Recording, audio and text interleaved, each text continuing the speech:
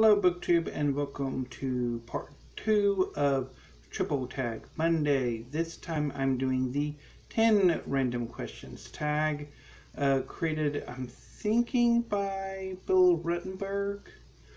And I saw this on Sean D. Stanfast's channel and Jason of Byways in Bookland. And so I'll link all Sean and Jason as well as Bill Ruttenberg. And it seems all of these random question tags are a result of me resurrecting one of Steve Donahue's 28 random questions tag from a few years ago. So, yay, the power of tag necromancy. Okay, so question number 1. What's your favorite meal? Ham and cheese omelet with a lot of cheese. A lot. And I'm pretty damn good at making a ham and cheese omelet with lots of cheese. I'm getting really good at it. Number 2. What is your favorite song at the moment? At the moment, I'm going to go with Gunning Down Romance by Savage Garden. I've recently listened to both of Savage Garden's CDs. Sadly, they only made 2, and I'm just like bowled over by how good they are. They're just amazing. Another one would be Darkness by Darren Hayes, who was the lead singer of Savage Garden. Also, the version of Into the Unknown sung by Brandon Urie of Panic at the Disco. And I think Conqueror by Estelle. It's one of my favorites too. And Queen of Hollywood by The Corrs. There's so many. If you had a chance to look at my Amazon Music playlist, I have almost 550 songs on there. So, there's a lot. Number 3. You're given one butt to bite. Whose do you choose? Now, this question has been a bit controversial. Most people have gone with biting of the butt as basically chewing someone out. If you had somebody you did not like or who just really pisses you off, and you had the opportunity to just read them the riot act, give them the grandmother and grandfather of all reason you suck speeches as this. But there's another way of interpreting biting of the butt, or butt biting, as a form of foreplay. And as such, I'm not going to tell you what man I want to, whose butt I want to bite. Come on. That's kind of creepy. So we're just going to skip that one. Also assuming it's only one man. Okay, number 4. If you could exist in one movie, which movie would you choose?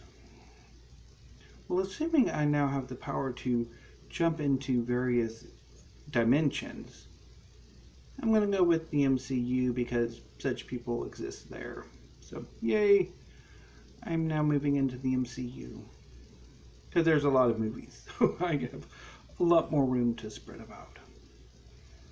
And maybe I can get a heroic build as well. Anyway, number 5. You are the president and you get to ban one thing. What do you choose? Well, since it's the MCU and there are no mutants yet, I am going to ban the construction of giant genocidal murder robots. It's not going to happen. No. Number 6. Do you choose to have the Sorcerer's Stone or Excalibur? What's the Sorcerer's Stone? I mean, there is no such thing as a Sorcerer's Stone. Is this referring to like the Philosopher's Stone? The item that can basically make lead into gold or other items into whatever. It can transmogrify matter from one form into another. I could go on to a rant about the change of Philosopher's Stone to Sorcerer's Stone in the first Harry Potter book, but I'm not going to. Enjoyable that I'm happy. But I'm going to go with the Sorcerer's Stone anyway because I really would not be able to handle Excalibur. Now, if I were physically fit and actually knew how to swing a sword, I might go with Excalibur, but I'm neither, so I'm going to go with the Sorcerer's Stone, or, well, really Philosopher's Stone. Anyway. And number 7, your death. Who do you choose to bump off?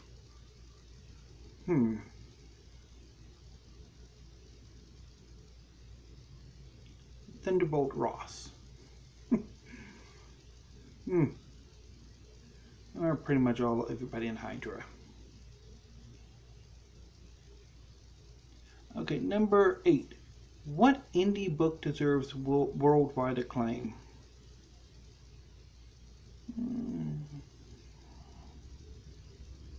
It hasn't been written yet. I could go with the Sean D. Stanfest answer of when I finally get a book written that's fit to publish, my own work, assuming I go indie in publishing.